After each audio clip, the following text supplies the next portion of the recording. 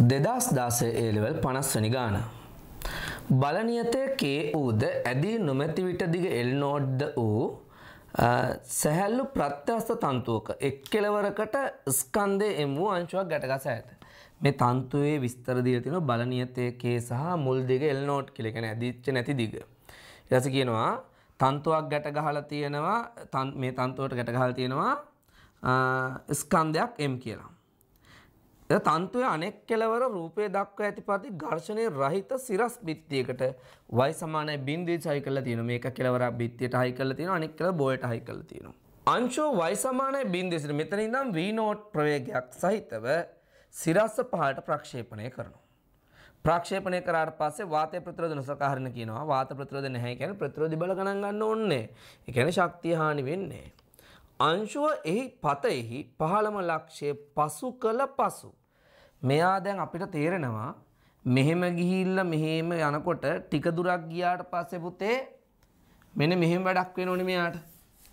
ටික දුරක් ගියාට පස්සේ y සමානයි බිඳුවේ ඉඳන් y සමාන L නෝට් වෙනකන් ගියොත් ඍණ L නෝට් එක කියන්නේ මෙන්න මෙතන ඉඳන් මෙහෙම හරියටම අංශුව මෙතෙන්ට යනකොට තන්තුව දිග්ගැස්සනවා සම්පූර්ණයෙන්ම.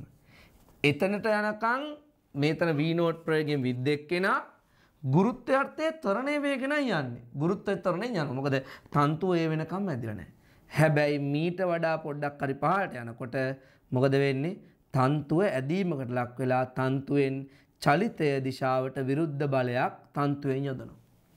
යොදලා මේක මෙහෙට ගිහිල්ලා ඇදිලා මේ යම් තැනකදී නතර වෙනවා. නිශ්චල වෙලා නැවත මෙහෙම ඇවිල්ලා මෙහෙම එනවා.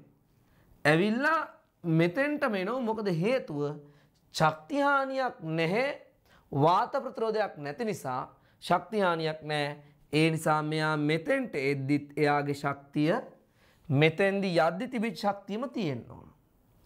විභව ශක්තිය බිඳුව මට්ටම මෙතන කියලා ගත්තොත් පුතේ ඒතර විභව ශක්තියක් නැහැ මෙතෙන්දි. ඒතර මෙතෙන්දි ප්‍රත්‍යස්ත විභව ශක්තියකුත් නැහැ. මොකද මේ ගුරුත්ව විභව ශක්තියකුත් නැහැ ප්‍රත්‍යස්ත විභව ශක්තියකුත් නැහැ. විභව ශක්තිය ශුන්‍ය මට්ටම කියලා මෙතන ගත්තාම ගුරුත්ව විභව ශක්තිය බිඳුවයි. ප්‍රත්‍යස්ත විභව ශක්තියක් නැත්තේ තන්තුව ඇදිලා නැති නිසා. ඉතින් මෙතෙන්ට නැවත එද්දී ගුරුත්ව විභව ශක්තිය ප්‍රත්‍යස්ත විභව ශක්තිය දෙකම නැහැ. මොකද නැවතත් තන්තුව මෙතෙන්ට උන ඇකිලිලා විභව ශක්තිය ශුන්‍ය මට්ටම මේක නිසා ගුරුත්ව විභව ශක්තියක් නැහැ. තන්තුව ඇකිලිච්ච නිසා ප්‍රත්‍යස්ත විභව ශක්තියක් නැහැ. තියෙන ඡාය ශක්තියක් විතරයි. ඒ චාලක ශක්තිය මේ ශක්තියම වෙන්න ඕන. ඇයි? ශක්තිය හානි වෙච්ච නැති නිසා.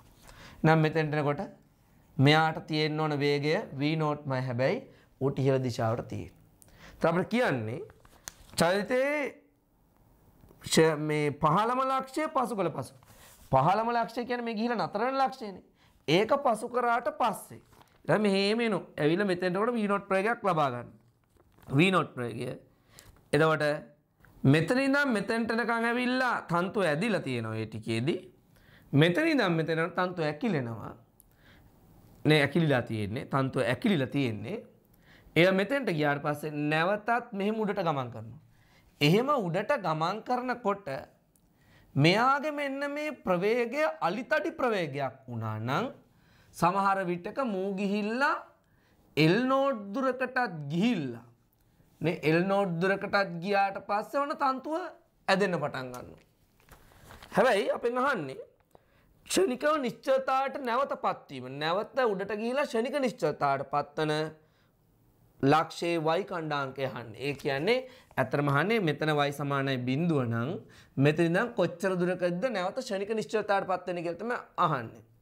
ඉතින් මේ ක්ෂණික නිශ්චලතාවට පත් වෙන්න ගැන කතා කරනකොට ඔබ දන්නවා මෙතන ඉඳන් මූ යන්නේ ගුරුත්වයර්ථේ. ඇයි මේ හරියදී තන්තුව ඇදිලා නැහැනේ පුතේ L නෝට් උඩකට යනකම්. L නෝට් දිගක් ගියොත් තමයි තන්තුව ඇදෙන්න පටන් ගන්නේ. ගුරුත්වයර්ථය තමයි මෙහෙම යන්නේ.